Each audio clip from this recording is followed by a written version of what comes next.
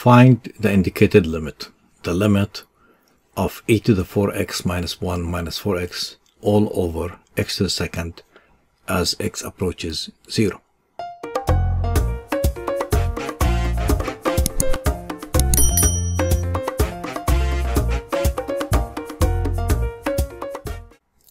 To find the limit, we need some information, as you could see on the side.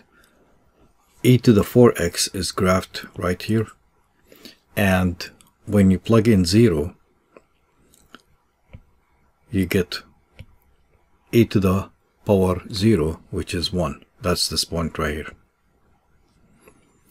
And we'll be using L'Hopital's rule, which has different formats, but the main thing is infinity over infinity or 0 over 0 form, and we'll apply the derivative to both f of x and g of x and take the limit. We'll be using the chain rule. dy dx equals dy du times du dx. The derivative of e to the x is e to the x, but the derivative of e to the u will be e to the u times u prime, because we have e to the u as u being 4x. Also, the power rule when we apply it to x to the second. Now, what we have here is limit x approaches 0 of the following: e to the 4x minus 1 minus 4x over x to the second. If you attempt to plug in 0 for x, the top part gives me e to the power 0, which is 1, minus 1, that's a 0, minus 4 times 0, which is 0. So it's going to give me a 0 on top, and in the denominator it's x to the second or 0 to the second, which is 0. So we do have, the limit has the form 0 over 0. Therefore, we could apply L'Hopital's rule, and that will equal to applying L'Hopital's rule, the limit as x approaches 0, the derivative of the top part, as we could see from here,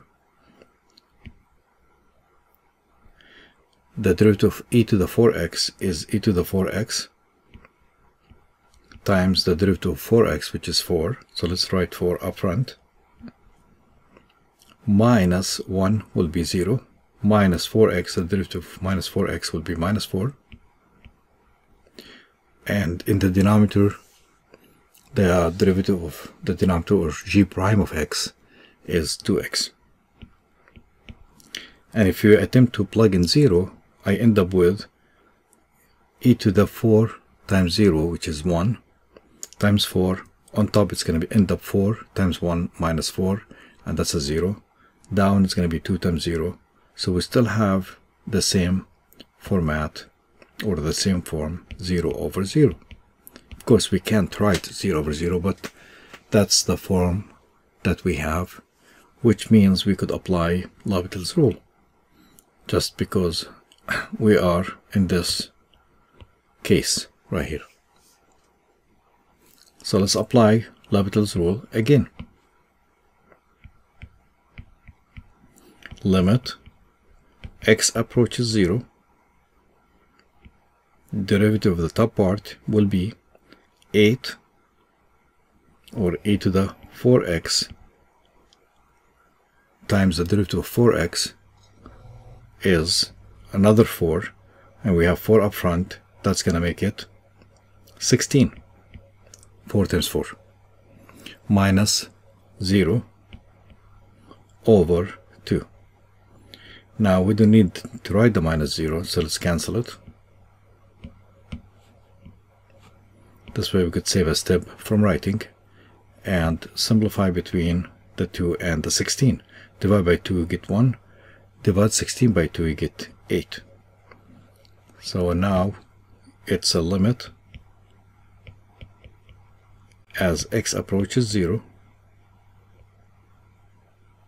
of the fraction 8 e to the power 4x over 1, which is the limit as x approaches 0 of 8 e to the power 4x. And that will be 8 times 1 as it shows in the graph, that the point 0, 1 right here. This point is 0, 1. And the answer is 8 by itself. And that should do it. Thank you for watching. If you like this video, hit the like button and subscribe, and I'll see you next time. Thank you.